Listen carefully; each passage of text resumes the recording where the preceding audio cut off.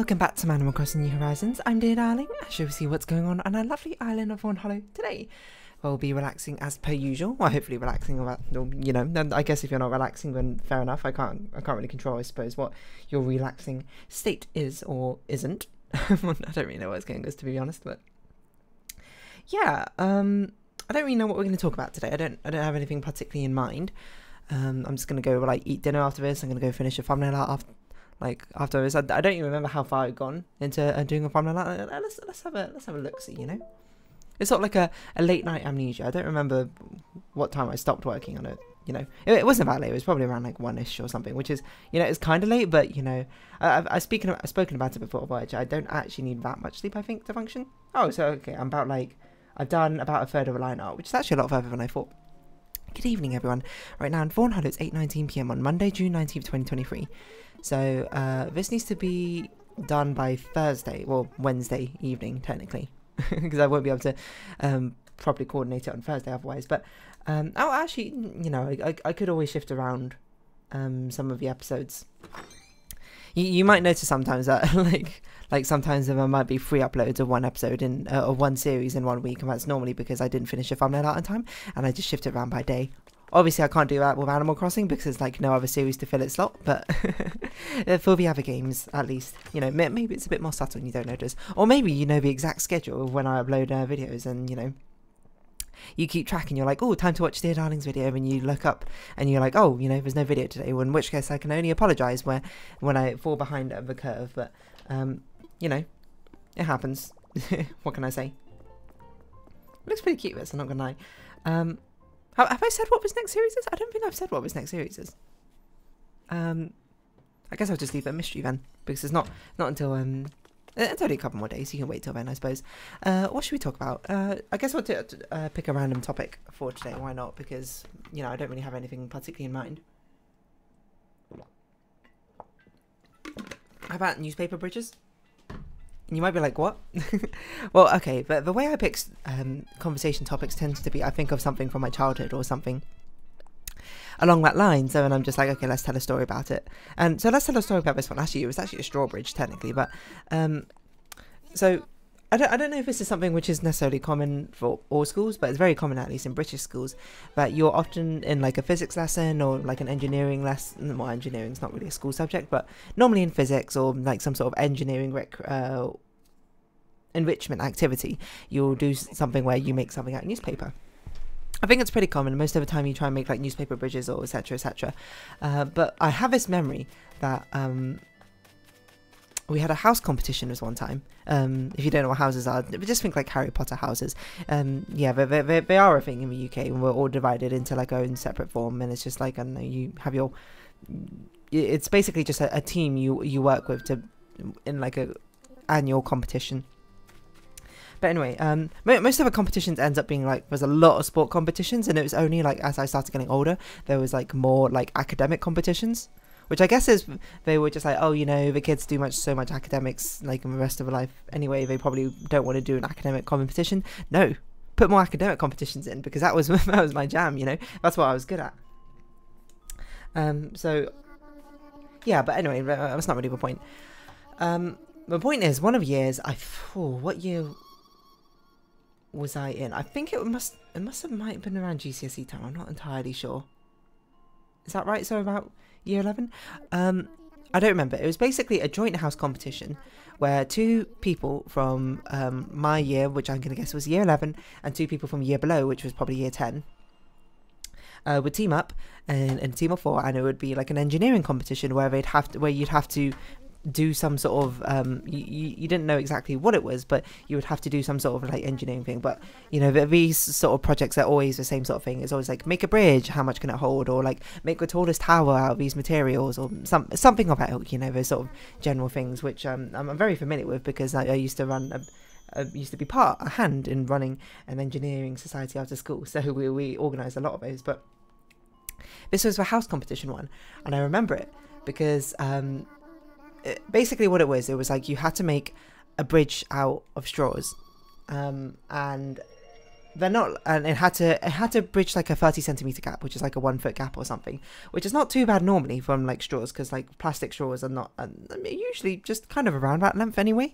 But the thing is, they took the straws and they cut them all up into like thirds, so we basically had, and they were also the super small thin straws, they weren't the big straws.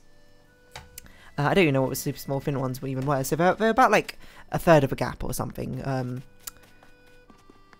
For the actual gap that you had to cross or something like that. No, maybe slightly over a third. I don't remember.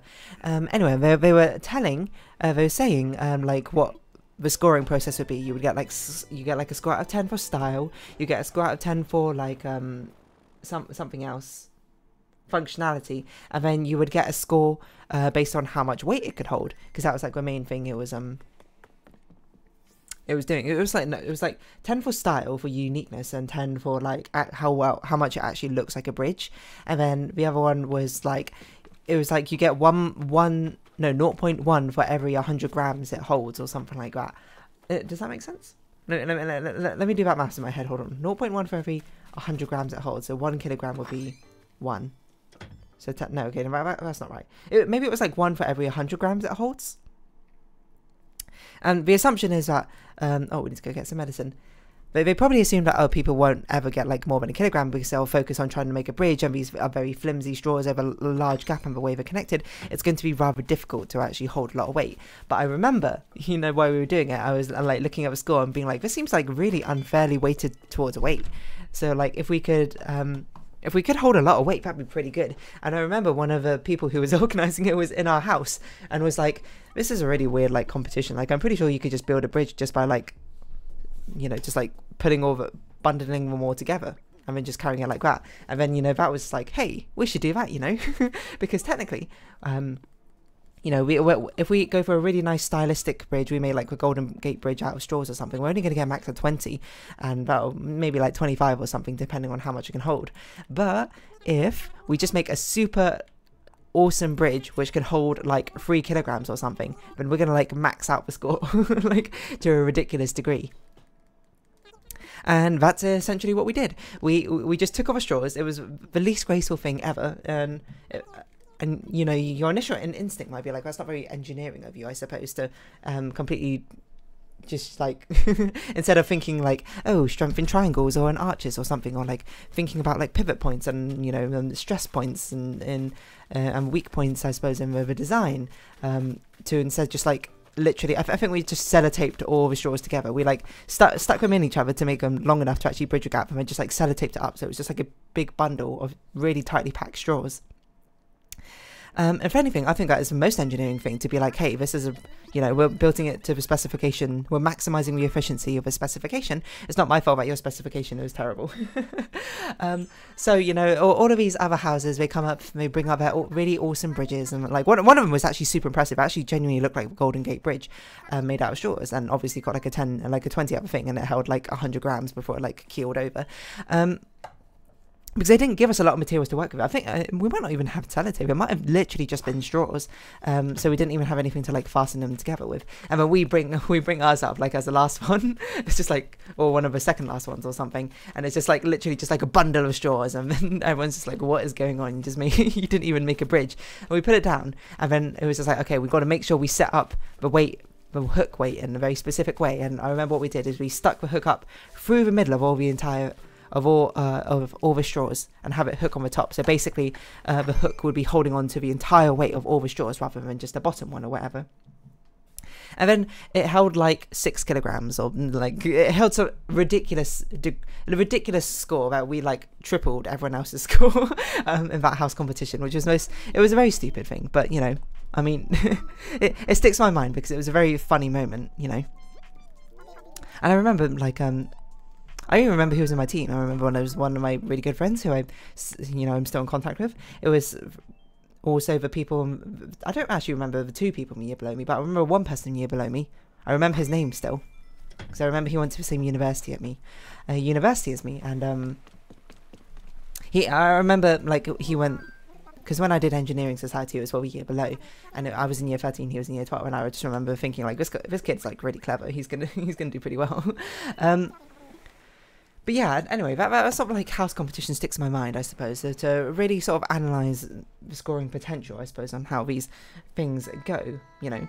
While there certainly is an expected route or expected solution, I think, for a lot of these problems which are procured, a lot of the times, you know, you might get better efficiency from just doing what seems like the stupid, you know, solution in the first place. It's very much, I suppose, a sort of a story and anecdote which is the epitome of work smarter, not harder, to a certain degree, because we didn't really do anything. The only thing I remember afterwards, it was like, oh, we had to take the weights back to the physics room, and I remember holding it, and it was like 20 kilograms, just like in this like red what are they called, like pull-out drawer, was that sort of thing. And I remember my arms were absolutely dead after I brought it back, because it was like halfway across the school to bring the entire stuff back.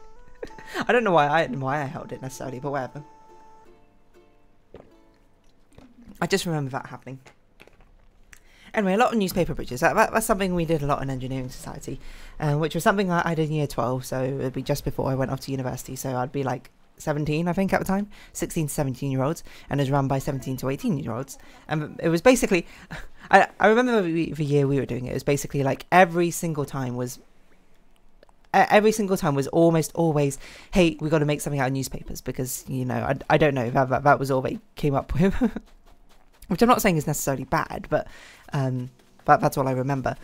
But I remember, to be fair, they actually did get like presents and stuff and gifts, and we, you know, we didn't win every single time, but we won a lot of the times. One of the times, actually, I remember, it was a marble run as well. We had to make things go for, we had to make, was it like the longest marble run, or I had to go for the longest time? I can't remember. And I remember we made one, and it was definitely like the one that stuck to the specification and worked. But then another group did one which was basically just like a jump, and they basically spent the entire time arguing that a marble run didn't have to be like a continuous run of tubes or that sort of thing. And, you know, a jump at the end, it should count to the maximum distance that the marble rolled for. At the time, obviously, I was just like, no, it doesn't make any sense. But looking back, I'm like, I don't really care, to be perfectly honest. That's a very funny justification, isn't it? It's very sort of like Taskmaster-esque justification, whereas it's like, heh, you know, technically you didn't say this, actually. You should have been more specific with the rules, where, you know, if it was something which actually mattered, I'd be like, no, you're disqualified, you're wrong. But it's obviously something which is just like a recreational bit of fun, you know. Good on them for exercising, I suppose, much more creative at problem solving. But then there was just like, they did that, and they also like garnered out, not bribed, but like it's not bribed or begged, but like sweet talked their way into getting more points for like style and other like creativity or something like that. So then they ended up winning. And I remember talking to one of the leaders afterwards, being like, hey, you know, that was kind of like weird, wasn't it? Like, it kind of feels like we got a bit robbed. And then I remember what he said. It was just like, okay, it's because he said something along the lines that we were like told that, you know, you lot can't win every single time, you know, let other people have a chance at winning. And then I remember that very clearly in my mind, because, you know, in the moment, like, my initial reaction was like, no, why? If we did it better, we should. But then I think about it more, and I'm like, yeah, okay, in certain things, I think that is true, you know, the validity of a competition does matter. But a lot of times in competition, you know, it's about the sportsmanship, you know, you got to think about why the competition's even happening in the first place. And doubly so for this one, it's basically all in good fun. It's basically spurning the thought of creative and engagement and learning. If one group wins every single time, it's not particularly engaging, isn't it? You know, let other people have the chance of victory. You let other people do something creative and then be rewarded for it, right, in the first place. So looking back on it, yeah, you know, don't give us those, like, I don't even care. It was like a pack of Starbursts or something. Like, I don't even care about those sweets in the first place. But whoa, I didn't realize that you actually had specific dialogue options when it's raining and we walk inside. That's pretty cool. I don't know how I never realized. But yeah, that sticks in my mind. What other sort of things have we done? Like a bridge, a straw bridge. Yeah, well, if I'm going to call this episode title Straw Bridge, it's going to kind of sound like a Three Little Pigs, not analogy, but like story. You know, I built a bridge out of straw. I remember the wolf came and huffed and puffed and blew it all down. I built a bridge out of wood, which is, to be fair, a pretty reasonable thing to build a bridge out of. Straw is just insanity. Why would you ever build a bridge out of straw? Wood, pretty reasonable. Bricks, yeah, it's also pretty reasonable. Must take forever though. If you were to extend with 3 little pigs, and maybe it was like the 8 little pigs or something, what do you think would be after like bricks and stuff? I guess metal would probably be like after bricks. You know, someone like welding a metal house, and probably you would have to do things earlier. You'd do things like before straw. Like maybe you had like another pig before straw who made his house out like out of paper or something. I don't know. What's like stronger than metal? I don't know. Like he carved it into a cave. It doesn't really make sense. Because once you get like rock, I mean that's like kind of what bricks are. A rock and then metal, then like what's above metal?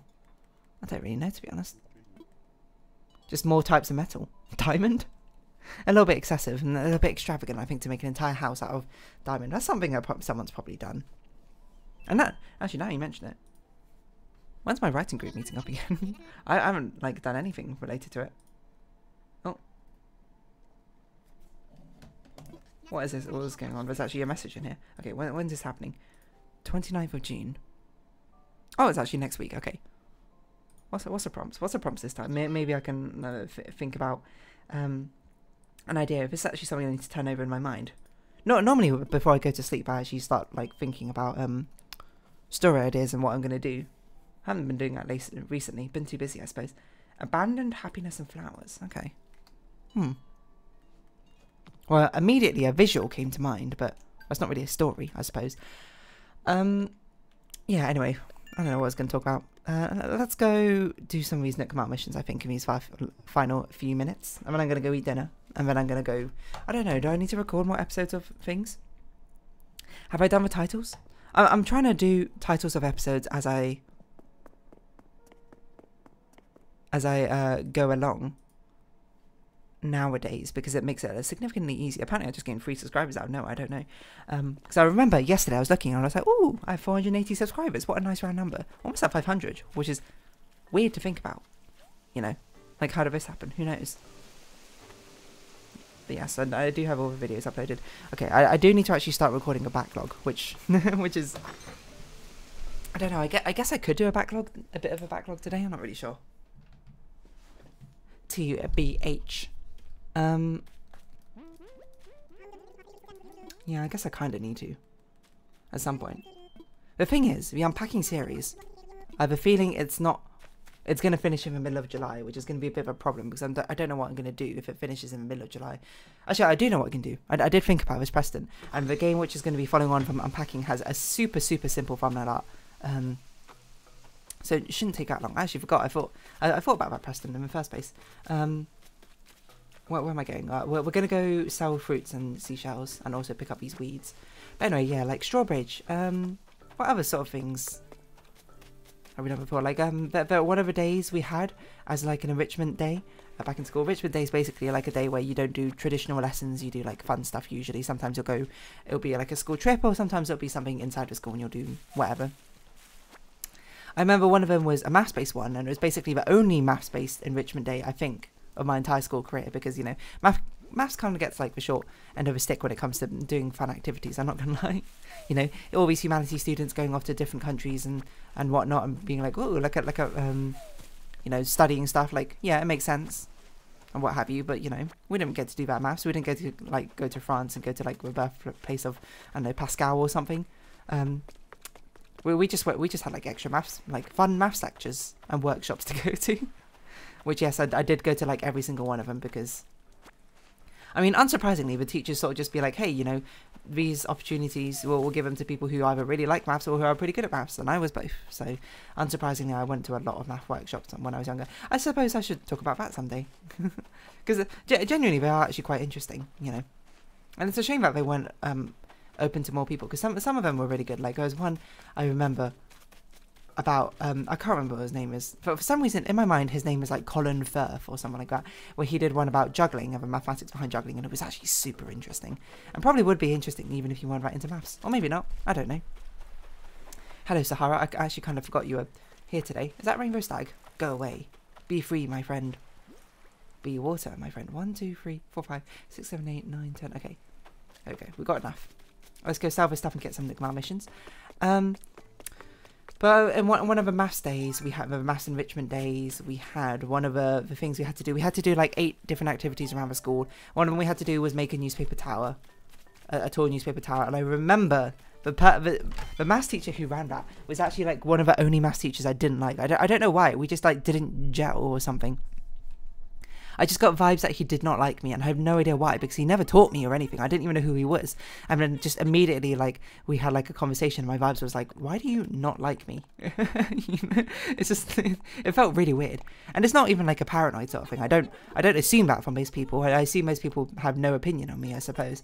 But it was such a weird vibe. Anyway, he left for school like a year later, so didn't really have to interact with him all that much. Anyway, he ran that. But we got a pretty tall newspaper tower, I remember that. And I remember one thing, which I accidentally did, was like, we were like, he was measuring it with a tape measure, because we were like, yeah, you can't measure, we done it, that sort of thing, and then it started falling over. And I was the one holding the tape measure at the bottom, and I instinctively let go to try and catch the tower, and then I was just like, oh, I'm sorry. And then he just like looked at me and went, ow, in a really sarcastic, sardonic voice, and I was like, all right. I didn't say that, but, you know, looking back, and I'm like, all right, you know, I apologise, you know, you don't need to be so sarcastic about it at the same time. But at the same time, I also don't blame you, I suppose, because it probably did hurt a little bit. But also, if it did hurt, I suppose, how are you holding a tape measure? To be perfectly honest, you're not meant to be holding it such that your fingers are going to get snapped in the way of the actual tape itself. You can just hold it by, like, its casing. That's what it's there for. Unless you're saying the vibrations of it snapping into the tape measure itself hurt, in which case, I'm going to be honest. You can handle it. Mr. I'm not going to say his name, obviously. Let's not, like, air out dirty laundry. But I still remember that moment. Because I was just like, why? Because the rest of the maths department were lovely. Anyway, but that's not what we're here to talk about. We're here to round this episode up here. So, if you have been watching, thank you very much. This has been Animal Crossing New Horizons. I've been Dear Darling. Likes, comments, subscription, shares greatly appreciated. Twitter, Discord down below. Hope we can see each other again. But for now, it's our farewell. So until next time, bye-bye for now.